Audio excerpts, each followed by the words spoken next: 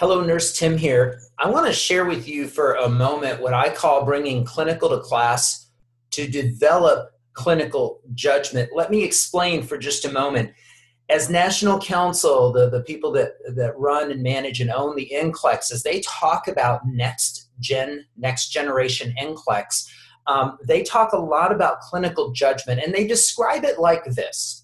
Critical thinking is the processing, the mental processing. It's kind of the problem solving. Clinical judgment is the doing. Clinical judgment means that you're doing something with that critical thinking.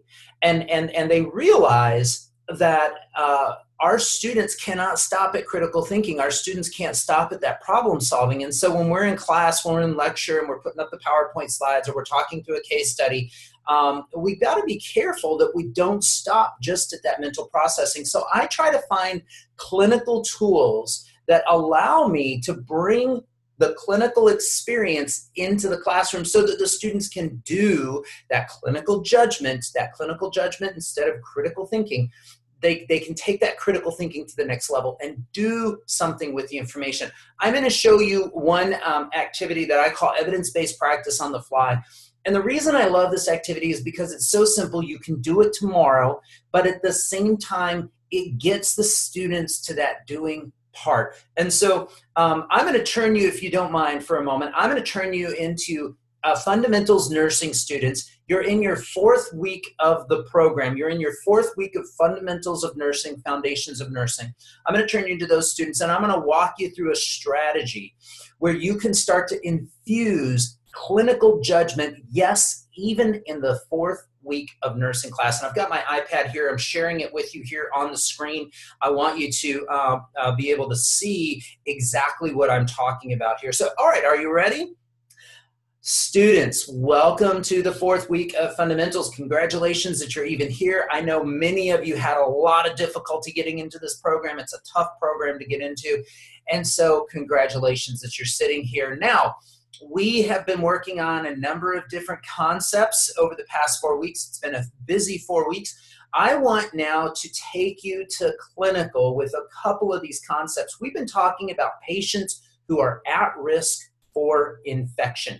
And so what I want you to do, you'll remember that we had you buy some of your books in the paper book or put them on your laptop. And then there were a few books, your clinical companion, your drug guide, your med dictionary that we had you put on your device, your phone, your tablet, whatever that mobile device is that you're going to be taking. And so you have those 3 books on your device, and we had you buy them in Skyscape just because we could pick the books. We could tell you which books and just set it up to where you can easily get to them. So now everybody get your Skyscape open. Everybody got that open on their phones? Good, good.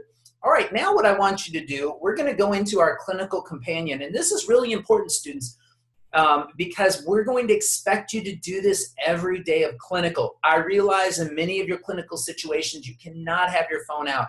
This means that you're going to have to take a break, go back to the nurse's break room, go to your locker, pull out your phone, and do this type of activity in clinical as in class. I prefer you to do it 2 to 3 people per device, not just you and your device, okay? Because I want you talking to your friends. I want you connecting with the other students on this clinical judgment piece. Can everybody say clinical judgment with me?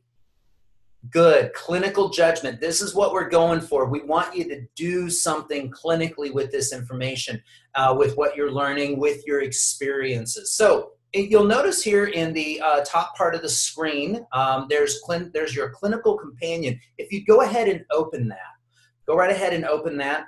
Now, we're going to look for a disease called rheumatoid arthritis. So type in ARTHRITIS, arthritis. Tim cannot spell. There we go. All right, and we tap the arthritis. Look for rheumatoid. Do you see that right there in the middle of your screen? All right. Now, this is rheumatoid arthritis, and the reason that I'm having you look through this monograph on rheumatoid arthritis with this tool that you're going to have in clinical, the reason we're doing this is because I happen to know in the nursing home, in the long-term care facilities where you guys are headed in 4 weeks, you start your clinicals. A lot of patients with rheumatoid arthritis, so I want to make class time feel like clinical time. All right, so looking through this monograph with your 2 or 3 friends, I'm going to give you just a few minutes here. You guys are going to have to look quickly. I want you to pick out 3 things that you think are most important for the nurse to know, understand, have access to when they're caring for their patient. And by 3 things, I mean like 3 bullets, 3 sentences, not 3 paragraphs, because you can't remember that quickly and you can't access that quickly. Remember, in clinical, we have to use our clinical judgment quickly, okay? And so I'm going to just give you maybe 5-10 minutes to do that. Go right ahead. All right, your 10 minutes is up. Now, if you'll look in the bottom right-hand corner, students, when you're caring for a patient, you can never look at one page in one book. Patients are too complex, all right? And we're going to start building that into you. We call this multilogical thinking. Don't worry about that crazy word. But for clinical judgment, everybody say clinical judgment. Good. For clinical judgment, you're going to need to look at multiple resources, multiple pages, and pull it all together quickly in order to effectively care for your patient. That's just part of evidence-based practice, especially evidence-based practice on the fly. All right, so down in the bottom right-hand corner is that little compass. If you click on that, there's a smart link. It's that little yellow chain link. Tap that, open that, because what this does is it clinically looks at all the other books on your device and it says, hey, you know, what's going on here? So we went from our clinical companion that goes with our IGI Med-Surg. We're now going into our drug guide. Tap on that, and it's listing all the medications that may be associated with, impact somehow, rheumatoid arthritis. And many of your patients are going to be on many of these medications because rheumatoid arthritis is so prevalent. It's a chronic disease. It shows up a lot. And so if you scroll down to the letter M, we're going to go to a medication called methylprednisolone. And this does tend to show up in our patients with rheumatoid arthritis. Now, I want you to do the same thing with this monograph, okay? In this monograph, I want you and your buddy to find 3 things, all right? You and your partner to find 3 things that you think are most important. Remember, our focus this week and last week has been patients who are at risk for infection. Patients are at risk for infection for many different reasons. Many times it's the disease process, like rheumatoid arthritis, and many times it's the medications that they have to take for these diseases, like methylprednisolone.